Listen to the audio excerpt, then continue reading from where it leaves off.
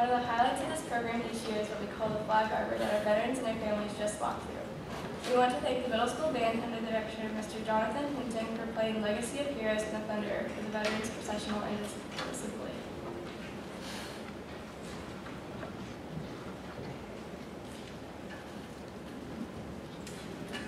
Oh, he goes.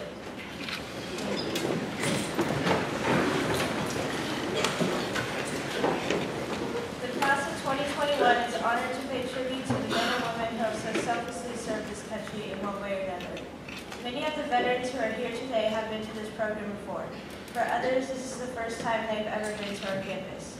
We hope that you not only feel welcome here, but that you also know how much we appreciate your service. Would John Stevens, our middle school head, please come to the stage to say a few words?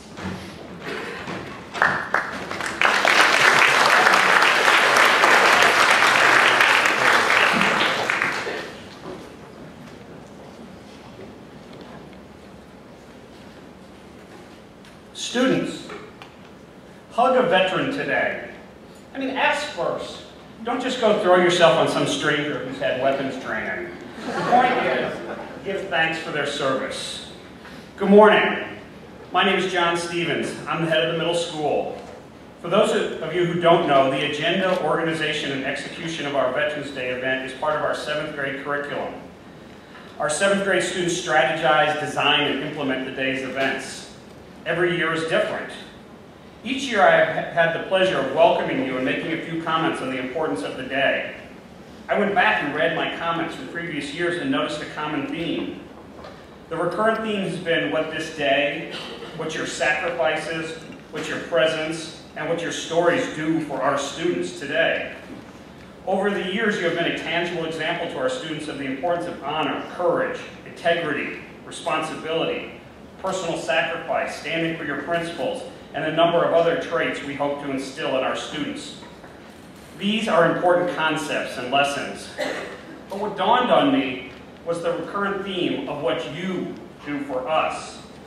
And though important, it seemed a bit backwards. So I want this to be different. I want it to be about what we can do for you. We are limited, and our efforts pale in comparison to what you have done and do for us. But I want us to give what we can back to you. It isn't much, but on behalf of myself, the faculty at Fort Worth Country Day, our students in our community, we want to offer our deepest, most heartfelt thanks for what you have done for us. Veterans, thank you for your service for our country. Thank you for the time you spent away from your loved ones to keep us safe and uphold our values. Thank you for your patriotism. I want to thank those who gave their lives and those who risked their lives. Thank you for your selflessness. Thank you for your humility. Thank you for life, liberty, and the American way. Freedom is not free. Thank you for our freedom. Thank you for the greatest generation and the traits that are inherent in the military, which define that generation. Thank you for being our heroes. Finally, thank you for your example. It is the example of all we want to instill in our students. Students, faculty, and staff, please rise and help me give back to these great Americans through an expression of our appreciation for all their efforts. Thank you, Mr. Stevens. Would Mr. Eric Lombardi, head of school, please come to the stage to welcome the veterans on behalf of Fort Worth Country Day.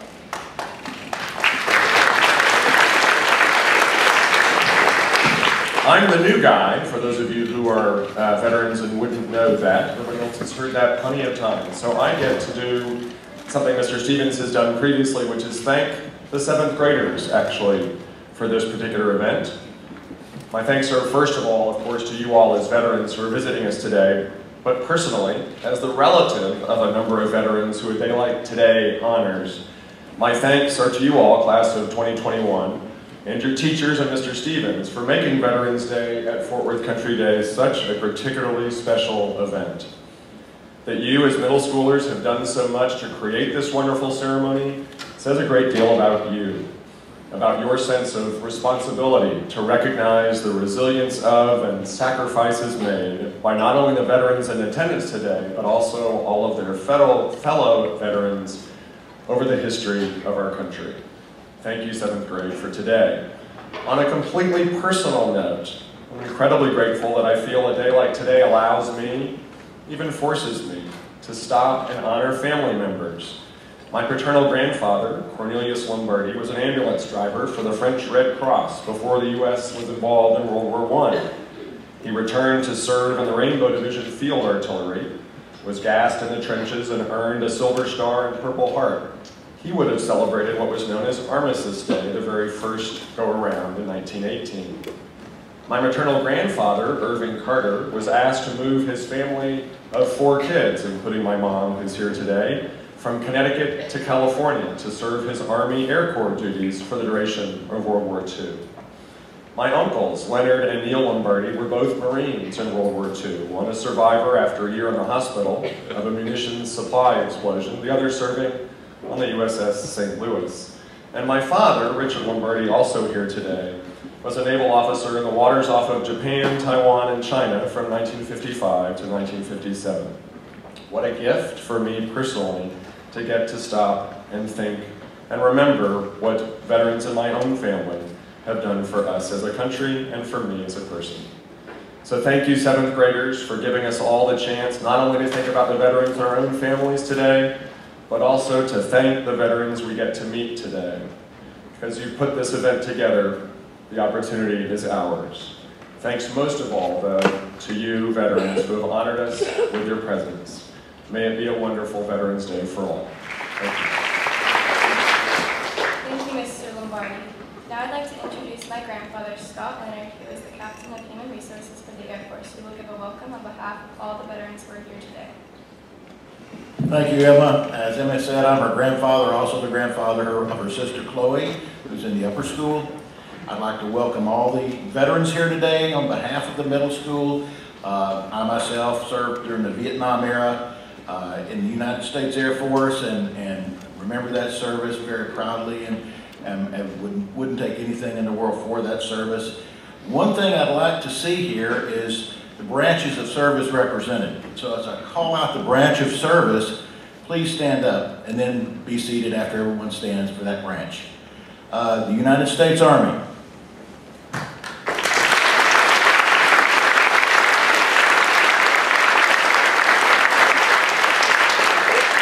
Thank you. The United States Navy and Marine Corps.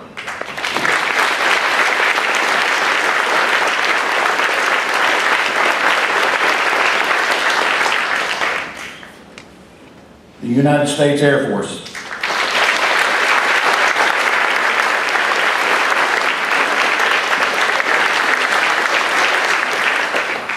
And do we have anyone here from the Coast Guard?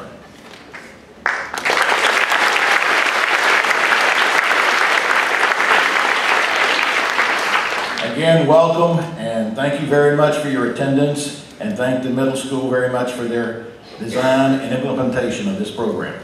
Thank you.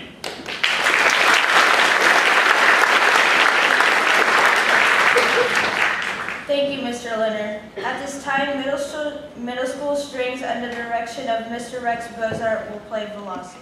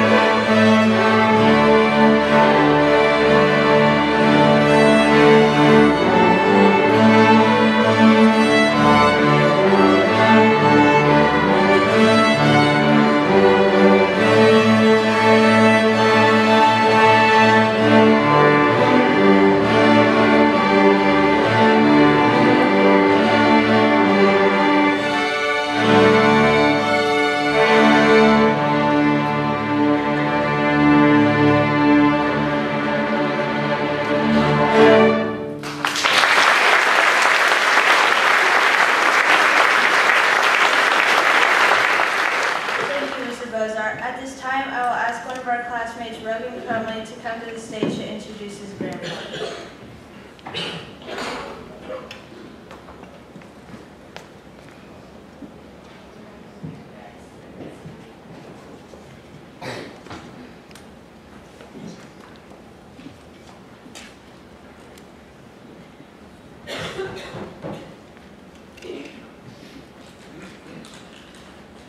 Good morning. It is my pleasure to introduce my grandfather, John Crumley. After growing up here in Fort Worth and receiving his law degree from SMU, he then went on active duty in the United States Army.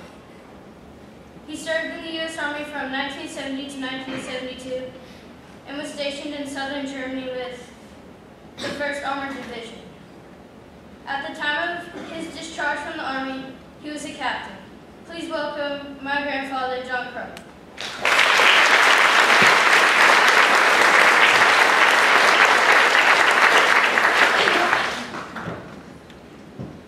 Thank you, Rogan. Briefly this morning, I wanted to explain to the students how during my lifetime the selection for service in the military has changed. In 1962, when I turned 18 years old, I had to sign up for the selective service. Basically, it was the draft for the military. At that time, every male was required to serve in the military after they turned 18, unless for medical reasons they were exempt from service. Thus, when you turned 18 years old and completed high school, or dropped out of high school and did not go to college, you were drafted in the military. You could be deferred from the military while you were attending college. However, if you dropped out of college or if you went to graduate, or when you graduated from college, you would be drafted in the military.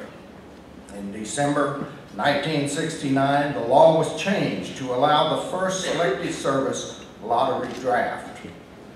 The draft was based on the date of your birth and when your birth date was drawn in the lottery. If your birth date was one of the earlier dates drawn in the lottery, you were drafted into the military. And if your birth date was one of the last ones drawn in the lottery, you were not drafted. Thus, every male was no longer required to serve in the military. It depended on your birth date, when your birth date was drawn in the lottery process, on whether you served in the military. In June 1973, the law allowing the lottery draft expired, and the military went to the current all-volunteer military. In the all-volunteer military, no one is required by law to serve in the military. Now, the individuals serving in the military are individuals that serve in the military because they want to and they have agreed to.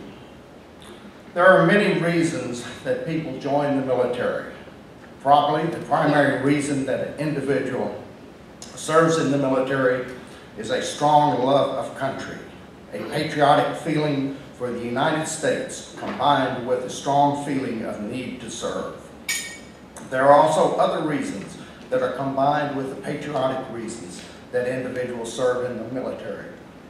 Educational opportunities such as attending one of the military academies.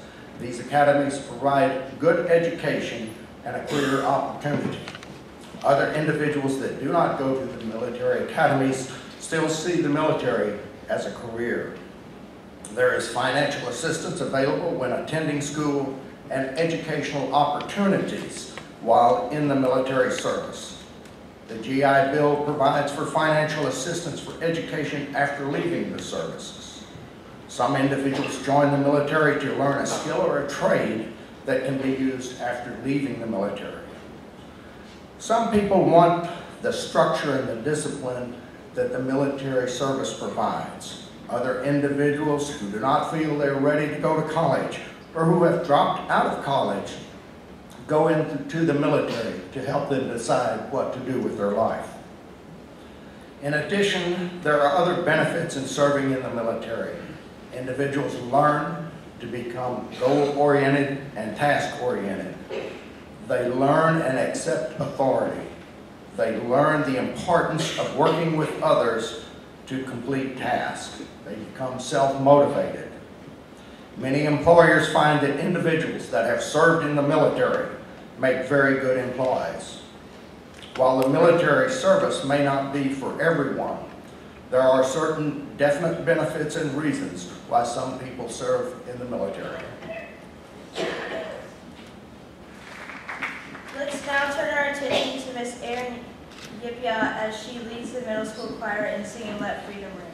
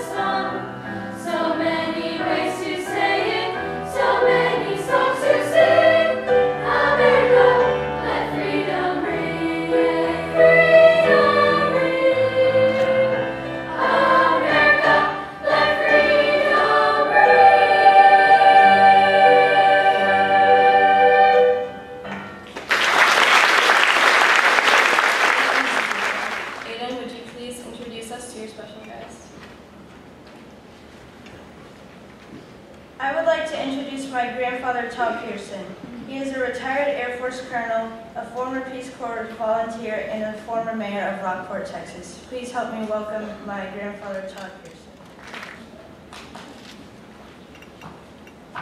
Thank you very much. I really appreciate the opportunity to be here today, and thank you, Aiden. Nice introduction. I think I speak for all the vets here. Have you ever had a better welcome? I mean, this is wonderful.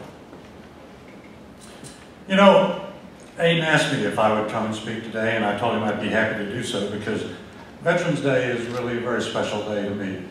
And I'd like to tell you why by telling you a story about a South Texas boy named Charlie. Now, Charlie was born just on his grandparents' farm, just a few miles from the Gulf of Mexico. He was an outdoors kid. He loved to hunt, he loved to fish. He didn't particularly like school, like a lot of us, I'm afraid. And so when the Great Depression hit in South Texas, and it hit hard, he decided to help his family out by quitting school, which didn't bother him in the least, and going to work in a grocery store. He'd stock shelves and he'd deliver groceries to the customers that made purchases. And he was happy doing that. He supplemented his income by fishing and selling his catch to a variety of cafes and restaurants and butcher shops and that sort of thing around South Texas. Time passed, and Charlie married his high school sweetheart. They were young and in love, and life was good for the two of them. They weren't rich, but they had enough money to do the things they enjoyed. And Charlie's young wife had gotten on with the phone company as an operator. And you may be surprised to learn, some of you, that there was a time not too long ago when you wanted to make a call, you picked up the handset, and a sweet little lady came on the line and said, you know, number please. And she made the connection for you. It's hard to believe these days, isn't it? But at any rate, one of the things that Charlie and his wife liked to do was to attend the movies at the Rialto Theater. For one thing, it was the only place in town that was air conditioned, so it provided a respite from the South Texas heat. For another, they got to watch the newsreels as well as get the latest movies. And in those newsreels those days, they saw turmoil that occurred all over Europe as Hitler began his march across the European continent, and all over Asia as Japan did as well. It never occurred to them that those events in those foreign lands would have an impact on their life until the day the Japanese bombed Pearl Harbor. And Charlie knew that he was going to have to go and help defend his country, defend the type of life that he and his young wife had settled on and found to be so pleasant. Before he could do that, though, he had to dispose of his business, because by this time Charlie had become self-employed. He had a panel truck. He sold candy, chips, cigarettes, and that sort of thing to a variety of small neighborhood grocery stores. So he disposed of his business quite readily, but he also wanted to hang around because his young wife was pregnant, and he wanted to see his baby before he left for the war, because he didn't know for sure whether he would ever have that opportunity again. But finally, after several months, Charlie went off to Fort Sam Houston in San Antonio to boot camp. And it was the first time, really, he'd been out of his South Texas community. 6 months later, he found himself on a troop ship crossing the Atlantic Ocean, an area that he certainly had never imagined that he would cross. Charlie arrived in England and spent 6 intense weeks practicing with his comrades for the invasion of France. On May 31st, the Allies began to load 2,727 ships in 8 English ports with the equipment and the supplies and the material that it was going to take to invade continental Europe. Charlie went on board a troop ship on June the 3rd, expected to depart shortly thereafter for an invasion on June the 4th. The weather was terrible. The rain was falling in torrential downfall. The wind was howling, the surf was high, and General Eisenhower recognized that his boats that were going to have to come on shore in Normandy would never be able to get through the surf. And so consequently, he postponed it. Charlie and 200 of his comrades sat confined in the hull of that ship. And those of us that have ever been in the military know that hurry up and wait is a very common occurrence in the military. For 48 hours, they sat there smoking their Lucky Strikes and Camel cigarettes, playing cards, writing letters home, and thinking about what they were faced in the near future. And finally, late in the day on the 5th, the convoy began to steam out of the English ports on its way to Normandy. They anchored at 2:15 in the morning, 11 miles off the shore of Normandy, in the heavy swells of the English Channel. Those that were not seasick for the passage certainly got seasick as they sat there at anchor. They were 11 miles out in order to be able to be outside the range of the shore batteries of the German guns. Finally, at dawn, wave after wave of planes began to roar overhead. The naval battleships began their bombardment of the German emplacements. The cacophony of sound, even at 11 miles out, was overwhelming. And they could see the noise, hear the noise, and clearly see the gun flashes as they were looking toward the shore. They sat bobbing in those swells for 12 hours, imagining the horror that awaited them on the beach. From their vantage point, they had witnessed explosions that destroyed landing craft, seen planes that crashed, and watched boats carrying loads of casualties to hospital ships that were anchored nearby. The inability to clearly see what was happening on the beach exacerbated their anxiety.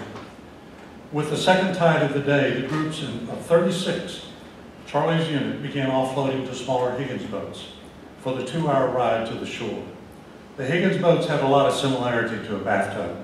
It was open at the top to the ocean spray and the cold rain, and the troops were immediately wet and soaked and uncomfortable. The keel of that boat is mostly flat, and the boat wallowed from side to side. And those that previously had not been seasick certainly got so now.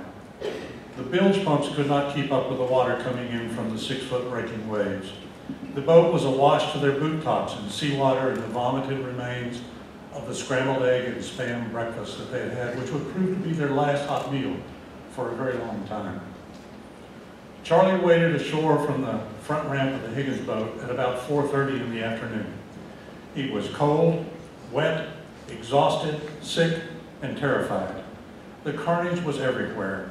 Vehicles and landing craft burned freely, bodies washed to and fro in the surge, equipment lay scattered in disorderly soaked piles, wounded were placed in groups seeking aid, and scores of dead were piled up against the beach wall. But the big German guns and machine guns that had been silenced by the early waves of infantry, and only small arms fire still threatened the beachhead. Moving quickly along the engineer's path through the minefield, Charlie's unit moved inland about a kilometer. They set up a perimeter, dug foxholes, and tried to get some sleep. And you can just imagine how much sleep they got. Their company had gotten this far without a casualty, but there were 2,000 American boys that were killed and injured on Omaha Beach that day. And there were another 2,900 casualties on the other 4 invasion beaches. The next morning, the company commander told Charlie and his comrades that their objective for that day would be to reach the town of St. Lo.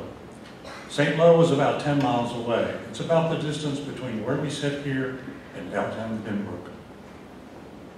He told them that the Air Corps had been bombing the town for days, and that by the time they arrived there, there would be no one left and it would be a cakewalk. The distance would prove to be much more challenging than he let them believe. Normandy is farming country, and it has been for centuries. The farms are divided not like fences like we have here in Texas, but by hedgerows, which are high berms of dirt covered with brambles and branches and vines and thick impenetrable stuff that grows there. This kept the pastures free of marauding cattle or other things that might get into their crops.